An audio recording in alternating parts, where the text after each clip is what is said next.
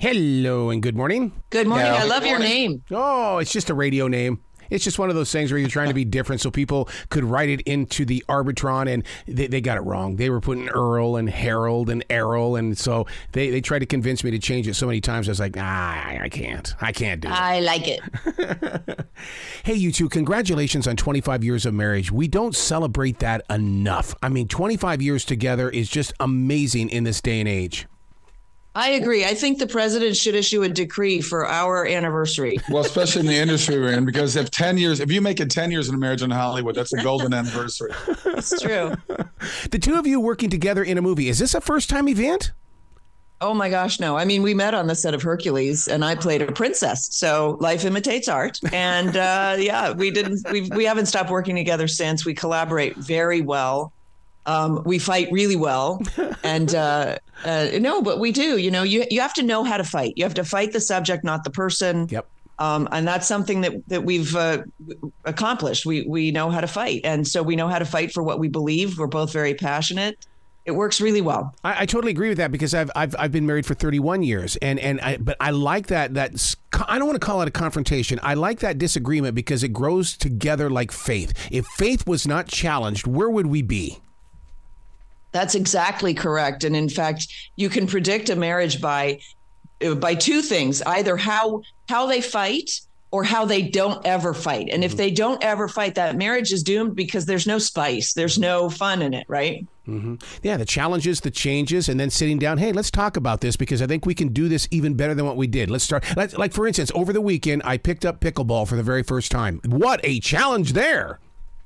Oh, well, good for you. It's good fun. We play with our kids as well. It's a lot of fun and a lot of good exercise. We had a really good fight on the set of Miracle in East Texas, actually, and it was interesting because this one, not unlike most of the fights, Kevin actually won. No.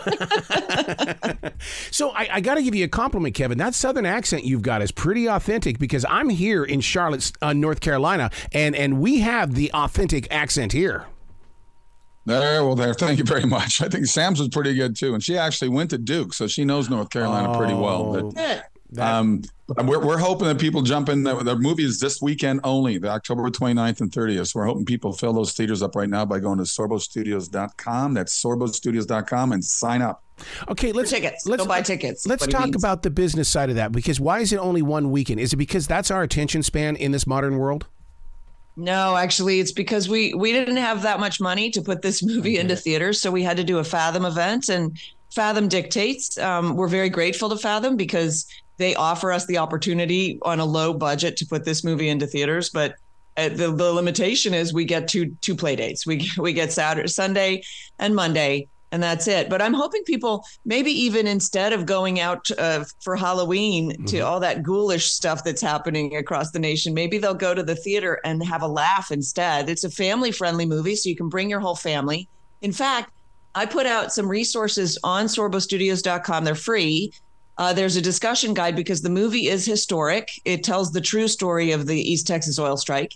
And there's a lot to discuss in the movie, just from the humor, from the aspect of the theme of forgiveness, the theme of entrepreneurship that we see, the theme of American ingenuity that we have in the movie. And so there's a homeschool resource and there's a group discussion guide if you want to invite your book club to go see the movie and have a good discussion about something that's actually meaningful in your lives. I noticed that a lot of Hollywood films, the big blockbusters, for instance, you go and you watch the movie and you leave the theater kind of exhausted, but really no better off in your life.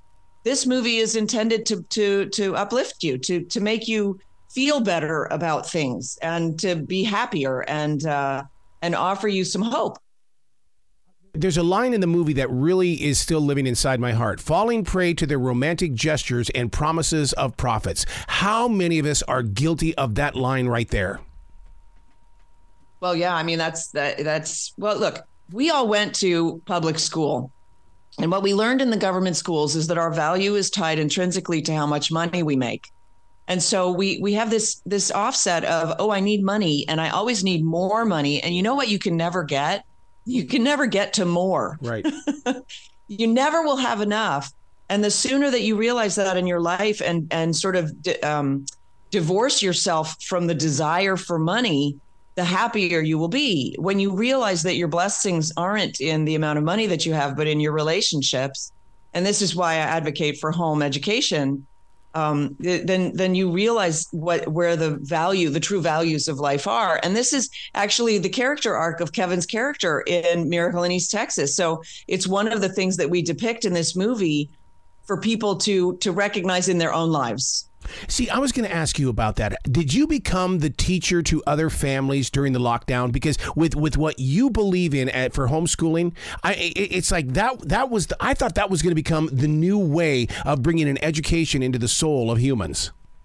Well, there are 2 million more families that are home educating now because of COVID. Nice. I became the spokesperson for the Texas Homeschool Council. And so I did, and that's sort of my ministry is I train parents on what we actually should mean by education, because we've redefined they've redefined the term. And honestly, I don't understand how Christians can send their children into a system that ignores the Bible. Speaking of Christianity, every saint has a past, every sinner has a future. I instantly thought of Paul, but at the same time, I couldn't help but think of Peter. Yeah. I mean, we had Dan Gordon, who wrote this movie, is an unbelievable writer. He was nominated for original screenplay for The Hurricane with Denzel Washington. He wrote Wyatt Earp, Kevin Costner, and he brought this film to us and we fell in love with it right away. And any taglines he comes up with are always just brilliant. So this movie will really touch a lot of people's hearts. I get stopped all the time, and isn't because my old series Hercules or Andromeda. It's now because the movies that I'm like, What If, God's Not Dead, Soul Surfer, Let There Be Light. People say, please make more movies like that. Well, here it is. And to answer your question a little bit earlier, I know Sam touched on it.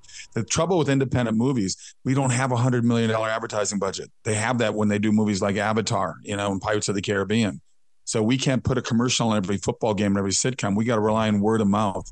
And people need to support these movies because Hollywood is winning the culture war right now. And these movies do what Hollywood used to do, movies that had hope and love and laughter in it. We're still making them because that's what made me fall in love with the business to begin with. I know that you talked about it's only open for 2 days. Thank God to Fathom, because we all love Fathom. But the thing is, where's it go from there? Is it going to go up onto the streaming? Well, that is... that's the dilemma. Hopefully we do very well in theaters and then it will go further into the streaming market. But if it doesn't do well, then it's going to be a struggle and fewer and fewer people would see it. So the more people who go to the theaters, the better off the movie is and the more chance that it has to survive and reach people all over the world. The moviegoer is there. They just need to be shown the way. When they go to a movie theater, it's fun to sit there and watch them. What do you want to see today? What do you want to see today? And so for the two of you to come out and talk about this movie, this is how you get people to move by letting them know what the movie is and where it is. Yeah, absolutely. So again, everybody should just go to sorbostudios.com. You can sign up for our newsletters. That's how we stay in touch because we are, my husband certainly is a victim of the cancel culture. Facebook took him down. LinkedIn took him down. Hollywood took me down. We communicate via email or texting, and the free resources are there on sorbostudios.com. All of the homeschooling stuff that I do is there. Everything is there. So just go to sorbostudios.com. I love it. You guys have got to keep in touch with me because I want to promote everything that you're doing because I love your message in these movies and stories. Kevin, you've always been there every time that we've talked. It's always been about how can we grow forward. Okay, let me share a story. That's what Kevin does. Well, we got a couple of wonderful other movies in post-production right now, and I got 2 documentaries coming out next year as well that people will absolutely love. One deals with the Last Supper, and it's going to come out around Easter time, and it's called Eating with the Enemy. Oh, I can't wait to talk to you again, you two. Thank you so much. Great to speak. You be brilliant today, okay?